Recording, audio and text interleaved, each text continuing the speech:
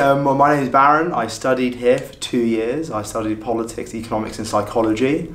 I got 3 A stars in my grades and successfully secured my place at Cambridge University. I go into my second year doing human, social and political sciences.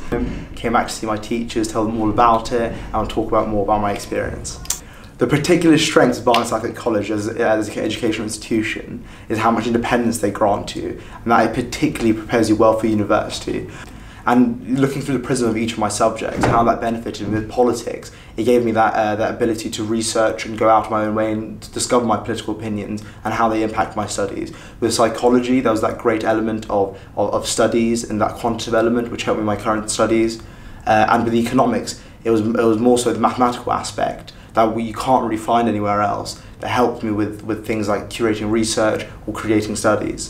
My EPQ helped massively. The techniques and elements I worked in my EPQ I used regularly at Cambridge. Everything from the research element to the curating element to the writing element. I would massively recommend all those who apply, especially to an essay subject at university, to do an EPQ. There's obviously the aspect that it looks incredibly well on your CV and your personal statement, but also the aspect that it genuinely does help and it genuinely does, lead to positive impact on your studies.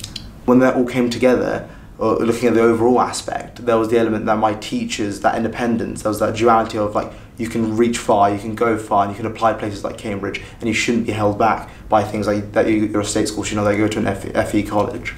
So I shadowed my local MP, Lambos. He's the MP for Enfield and Southgate, and I went to the Parliament with him and shadowed in all his activities. I met loads of MPs, met loads of political figures. I was luckily there during the week of prorogation, so I saw everything from the prorogating incident to Boris Johnson's first address, to Theresa May's last PMQs. I was lucky enough to be in the chamber itself and watch it firsthand, and it kind of gave me, impacted me in two ways. Firstly, I kind of saw how Westminister worked, and it kind of solidified my interest and my want to work in that sort of environment in the future.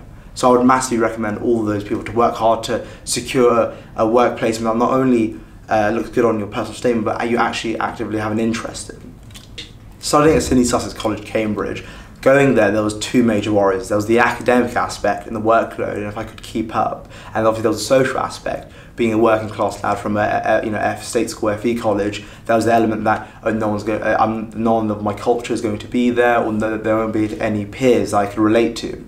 But both, thankfully, have worked out really well. The academic aspect, the institution at Barnet and Southgate College prepared me more than well enough, and now I keep on all my work and got a first in my first year, which I'm incredibly proud about. That's amazing. And the social aspect, first there's a grand mix of all types of backgrounds and cultures and experiences, and even the ones that are maybe different to you, there's always still that element of friendship and studentism that we can all relate. And personally, my friendship group is varied of all social classes, all backgrounds, and those fears of being ostracised or not being accepted have completely been washed away. Both the university and the people there both work hard to make you feel accepted, to make you feel wanted, and for you all find your own crowd. The university works very hard to ensure that, and so did the people there.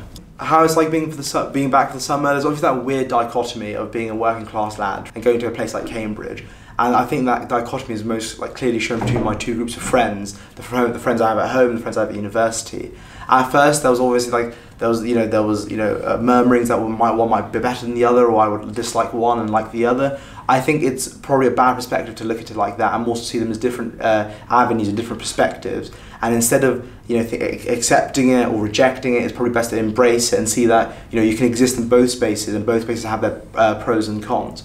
Personally, being the first one to go to university in my immediate family, there's always that fear that I wouldn't fit in with them, or it would be different to them. But I think understanding that they're different spaces and embracing that you can live within both cultures and both environments really does help. So my advice overall would be, don't be phased. Ultimately you're all human beings, and you can all live and exist within different spaces, and it's best to embrace that.